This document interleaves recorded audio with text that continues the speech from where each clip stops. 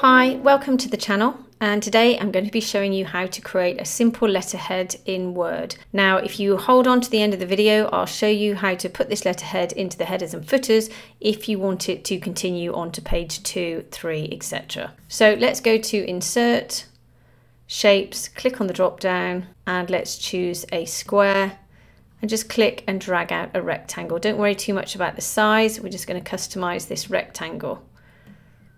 So with every shape that's inserted, it has a border line and a fill color. So once it's selected, go to Shape Format, go to this icon here, which is the border line, click on it, and I'm going to select No Outline. Then for the Shape Fill, I'm going to select this dark blue color, but you can select any color of your choice. Now to copy and paste this rectangle, I can select it and hold down my Alt or Option key and then click and drag. Alternatively, you can just select it, go to the Home tab, select Copy, deselect and press Paste, and you'll then get another rectangle. So this rectangle here, I'm going to change the color. So select it, go to Shape Format, go to Shape Fill, select Red, and this one, go to Shape Fill, I'm going to select Grey. Then I'm just going to change the sizes of these rectangles. I'm going to put this one here, and then again I'm going to put this one here. So I'm going to select these two here. To do that, I need to hold down my Command or Control key, go to Align and select Align to Bottom, and then go to Send Backwards and select Center Back. Then go to Group, and I'm going to select Group, which means I group those two together. They've not quite joined, so I'm going to select Ungroup, just move that one over with my arrow key, hold down my Command or Control key, select the other one, go to Group and select Group. Now these two are together and you can move them left or right. Then I'm going to select these two rectangles and the blue one as well by holding down that Command or Control key, go to Group, select Group, and now all of these rectangles are one element. Now all we have to do is copy and paste this group. You can hold down your Alt or Option key, click and drag, deselect them, reselect this one and just turn it around using this circular arrow key here. It should click at 180 degrees. Move it down to the bottom. Now I need to make this blue rectangle here a bit wider.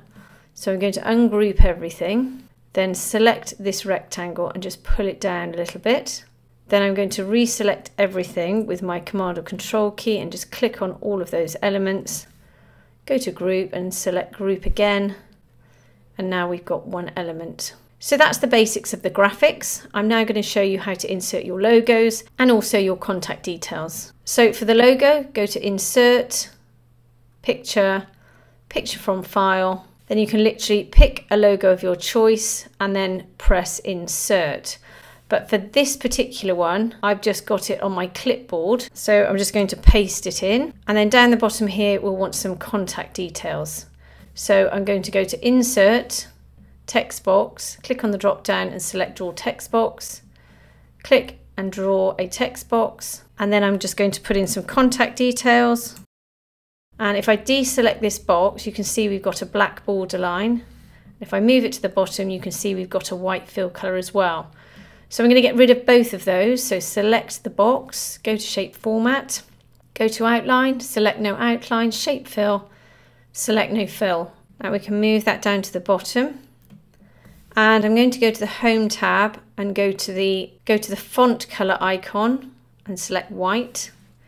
And then all I need to do is copy and paste this. Now, don't copy and paste it until you've made all your adjustments. So if you want to change the font of this or the size of it, do that first, then copy and paste it. So let's say, for example, we wanted to change this to Helvetica, which is a very common font. Then once you're happy, select it, hold down the Alt or Option key, click and drag, deselect, reselect this one, copy and paste.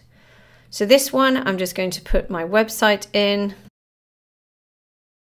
just extend it using the arrow keys, and then this one, There we go. Now don't worry too much about spacing them out because we can do that all at the end. Now you can keep it like this once we've aligned it, or you can have little icons next to it. That's completely your choice. So if you want the icons, go to Insert and go to Icons. Over here on the right, you'll see there's a search bar. So let's just type in phone. You can choose any of these. I'm going to choose this one here. Click Insert. You see it's at the top here. Now for this, I need to move it, so go to Wrap Text and select in front of text, and then you'll be able to move it, reduce the size of it, pop it down here, and then we're going to change the color. So make sure you're on the graphics format. If this doesn't appear, it's because you haven't selected this icon. Go to Graphics Fill and select white, and then again for the next one, we'll go over to the search bar and we'll type in globe. This will be for the website. Click Insert, do exactly the same in front of text, go to the Home tab, go to Graphics Format and select white. Don't worry about the sizes at the moment, we'll sort that out in a second. If you end up moving something else behind it, just use Command or Control Z to go back one step. And then for the next thing, we'll go to the search bar again and type in email, and then I'll select this one. Click Insert, Wrap Text in front of text, and then just go to white, and then again move it down. So sometimes you have to do this by eye and choose the size of your icons, but you can also select them, go to Graphics Format, and you can use the height and width here to change the size. Make sure this is checked, otherwise the dimensions will change and it will stretch the icon out. So here, maybe I'll go for 1.5, press enter. If you struggle to select something, so you can see I'm clicking on this globe and I'm struggling to select it. If you're struggling, go to Shape Format, go to Selection Pane, and this is all of the different things that you've selected and inserted in your document. So to find out which one it is, you'll have to go through them and use this eyedropper tool here, and you can see as I've clicked on this one here, it's identified that globe. If I want to select it, I just click on it, and now I can move it, or I can go to Graphics Format, go along to the height, press 1.5 and press enter. Likewise with this one, I've managed to select that one. So again, I can go to 1.5, press enter, and now they're all the same size. Now in terms of alignment, if we just scroll in, so it will zoom in using this slider at the bottom, what you'll need to do is to line up the text with your icon. Now you can see there's a slightly bigger margin or space at the bottom of this. So if I align to the center, you can see the text isn't quite aligned to the center of this box. So what you'll need to do is probably do this by eye. So move this text over to roughly where you think the center of this icon is.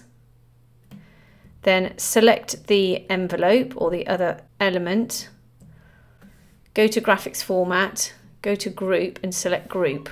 Then you'll find this is now all one element.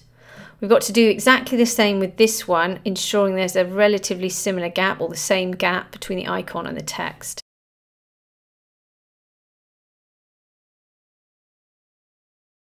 Now you've got them all grouped, you want them spaced equally apart. Select them all with the Command or Control key, go to Align, go down to Distribute Horizontally, which will put an equal space between them all. Then go to the Alignment tool, align them all to the middle, so they're all lined up according to the middle mark here. Then you can go to Group and select Group. Now it's all one group. We can simply go to Graphics Format, Align, Align to Center. Right, let's zoom out now so we don't keep jumping down to the bottom of the page. Perfect.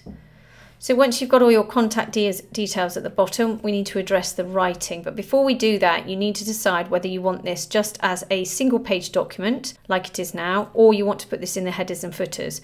Putting it in the headers and footers will grey this out. It will go a much more transparent colour. But when you will want to print it or save it as a PDF, it will look like this. If you just want to send it as a Word document, it will be slightly greyed out. But I'll just show you how to do that, and then we'll come back to putting the text in. So select everything, holding down the Command or Control key.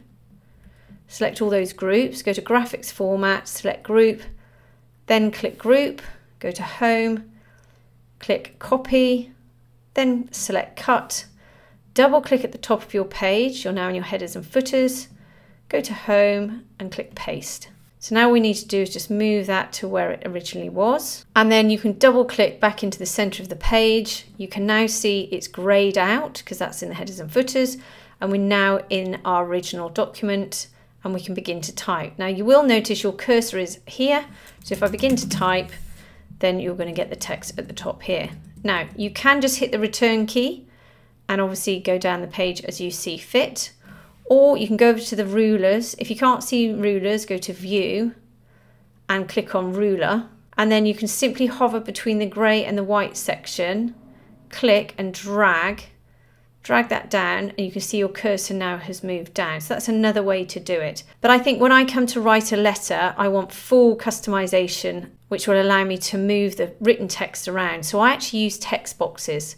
So if you go to insert, text box, draw text box, click and draw out a text box. Then insert your text. I'm just going to copy in some text here. Now you can see my text is over to the right, and the reason for that is if you go to the Home tab, I've selected this icon here, which is right alignment. If I deselect it, you can see we've still got this border line. So select the text box, go to shape format, outline, no outline, and then we'll just move this to where we want it. Now, by doing this, you really can move it anywhere around your document. And in addition, I'm going to show you how to put the main text in. I'm going to copy and paste this text box because we've taken out the border lines. I'm just going to move this out. And then I'm just going to select all of this text and delete it.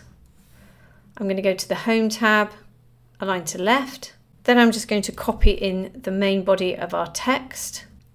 Again, I can move this around anywhere I want to. I can go to shape format, align to center so it's perfectly centered. But I can actually reduce the size of this box so I can include more text. I can reduce the size of my margins really easily. And I can also move it up and down really easily as well. You can see there's still a white border at the back. If I want to get rid of that, just go up to shape fill and select no fill, and then it will be transparent. But you can see how this gives me full control over exactly where I want my text to be and exactly how it will look. Now this only really works if you want this on the first page. You can use a text box on the second page if you want to, just copy and paste it. But sometimes it's easier for you to allow the text to run onto the second page naturally, just typing in the document as you normally would. So once you're happy with your text, I'm just going to align that to the center and make sure you're happy with where your address is lined up. And then also you can see the logo here. I want to move it slightly inward to line up with my margin. So double click at the top, click on the logo. It's currently in a group with everything else. So go to shape format and ungroup everything, deselect everything and reselect the logo. I'm just going to move it using my arrow keys and line it up with that margin. Double click back into the main document and here you can see the final product. So if you want to save it as a PDF, just go to File, Save As, go to File Format, click on the drop down and select PDF. I'm going to save mine to my desktop. You can choose if you want it to be electronically distributed or whether you're going to print it. Just click Export. And here is the letter and how it looks for sending, emailing or printing. So I hope that's helped you today. If it has, please like and subscribe and have a great day.